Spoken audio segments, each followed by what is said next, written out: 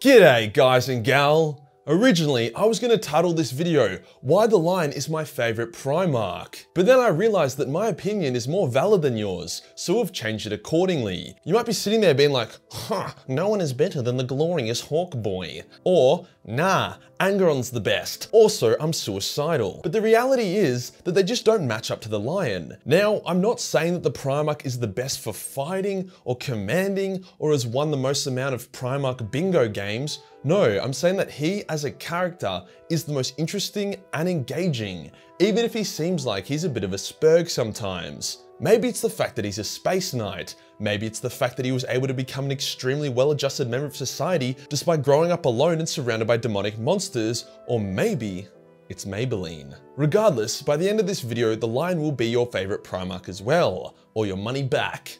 Before we get started, we all know Manscaped. Thanks to the Lawnmower 3.0, my cock and balls have never been smoother. And I've been told that the ball deodorant and ball toner has made the experience of sucking Majorkill Jr. that much more enjoyable. Or maybe that's just all the pineapple juice I've been drinking. Regardless, life is good. But it can be better. See, Manscaped have brought out the Lawnmower 4.0 and holy shit, you could polish diamonds with my balls now. The 4.0 allows for a closer cut and versatility, whilst even further reducing irritation. It also looks slick as hell and can be charged wirelessly. The 4.0 is available in the Perfect Package 4.0 that comes with the ball preserver, ball reviver, and a complimentary toiletries bag and undies. I must admit, I was a bit skeptical of the effectiveness of something like ball deodorant, but it genuinely stops stanky dick in its tracks and gives you a fresh finish. Use my link and code below Majorkill for 20% off and free shipping worldwide. Thank you to Manscaped for sponsoring this video. Today we're going to be gargling down that lion cock, talking about who the Lion is and why he's fucking awesome. We'll do this by deep diving into some of his highlights. This video will kind of be like that Gilliman one, except the Lion's better. Let's get into it. Straight up, the Lion had the toughest upbringing. Sure, Conrad landed into his planet's crust, had to crawl through magma, and then had to hide from rapists on a dark, crime-infested world. And sure, Lorga had to endure Corferion's finger in his butthole for a couple years. But the Lion landed on Caliban, a techno-feudal death world that had been racked with warp jizz in the past. As such, a lot of the animals on Caliban had been mutated by chaos, and now made the monsters from Greek mythology look like a bunch of poodles. The Lion grew up in these forests, hiding from these creatures for a time before he grew enough to become the apex predator. The hunted had become the hunter. Killing chaotic beasts during your toddler years is not considered a particularly healthy environment to grow up in, but when the Lion was discovered by some sweet-ass cyberpunk knights led by a man named Luther, he adjusted very quickly. Despite his horrendous first few years, the Lion quickly matured into a focused, disciplined and honourable man, mostly free from the savagery you would expect there to be in him. Once the Lion had grown up, the Mad Lad declared a jihad on all chaos beasts in the forest, and he led his army of hectic knights to battle. Out of all the Primarch origins, this is by far the one I want to see an animation or a video of. The Lion and his knights were victorious, and the Emperor arrived soon after. Now I know that some people think that the best Primarchs are the ones that offered the Emperor a unique challenge when he presented himself before them. I will admit that Russ beating his dad in a drinking contest is a fun moment in the lore, but any Primarch who kicked up a big fuss about joining the Imperium, hence required the Emperor to complete some kind of challenge to get their loyalty, were a bit of a spastic.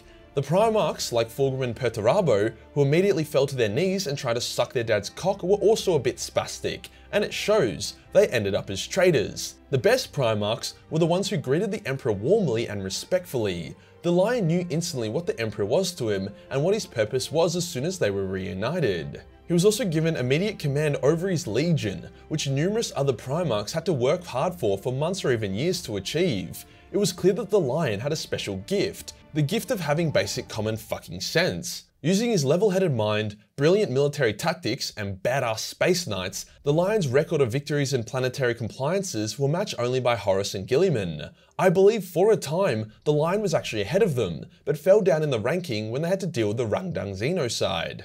The Emperor even trusted the Lion with forbidden weapons from the Dark Age of technology, as he knew that the only Primarch who had the restraint and wisdom to use them would be Mr. Johnson. Now the Lion does come across as cold and ruthless at times, but he is a very reasonable man. For example, during what looked like it was going to be a standard peaceful takeover of the planet Sarosh, shit nearly went very sideways. When the delegate from the planet arrived on the Lion's ship, he began to call the Lion a cocksucker, and then his dad was a deadbeat piece of shit.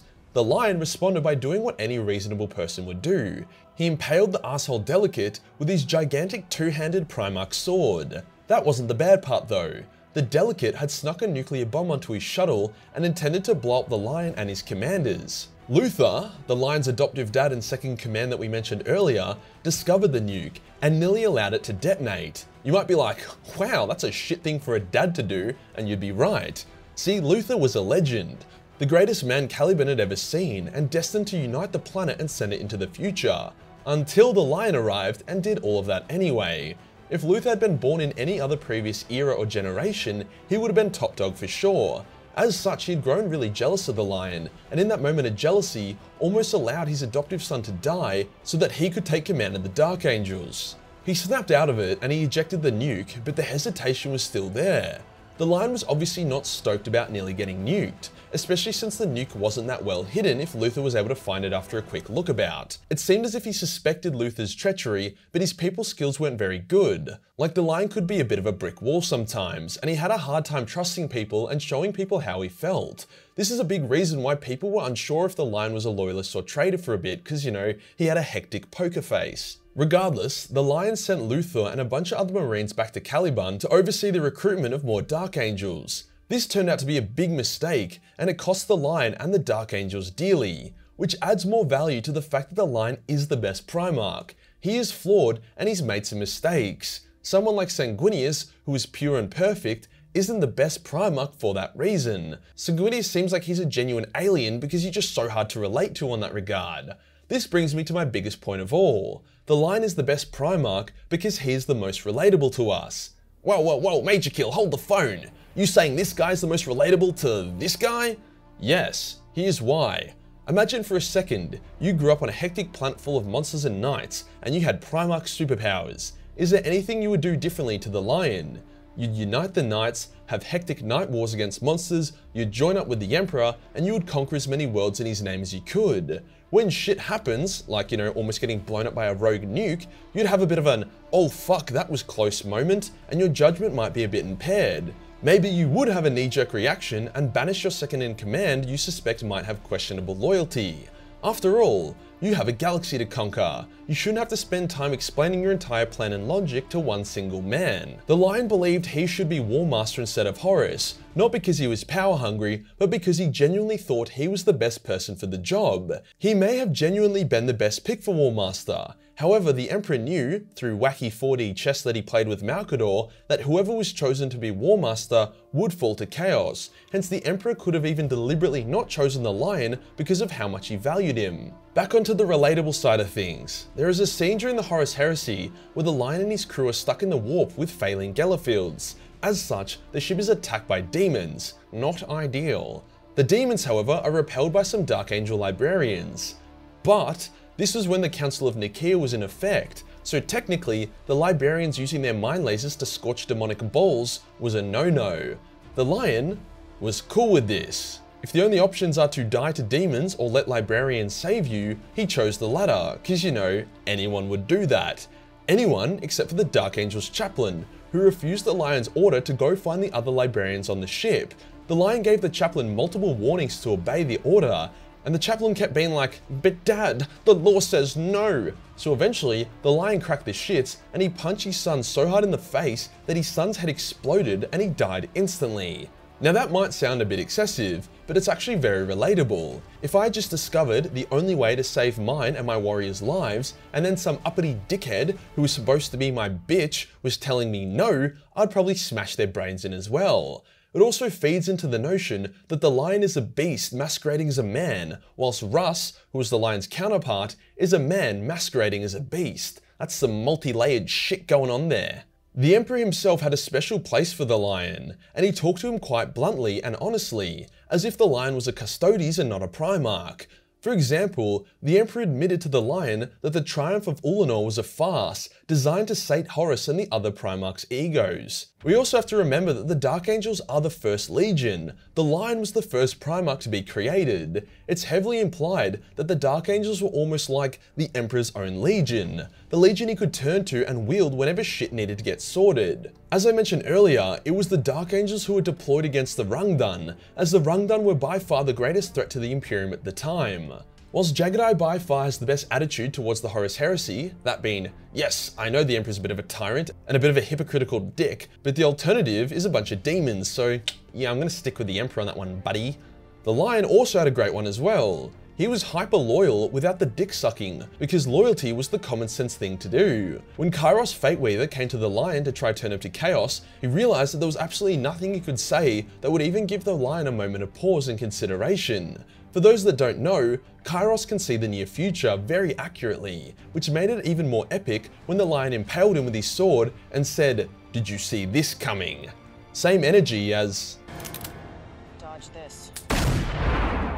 The Lion seems to be able to fuck with chaos. He seems to fall outside of Chaos's foresight and planning, his very existence a spanner in their works. Other Lion highlights I enjoy is him being able to win a fatal contest of wills against a million-year-old godlike Zeno, him being able to win a duel against Conrad Curse despite Curse being able to see the future, and him having a multi-day hectic brawl with Lehman because of a misunderstanding. There is a reason why GW is gearing up for the Lion to be the next Primarch to return, and it's because he's fucking awesome and it would be the best thing for the setting.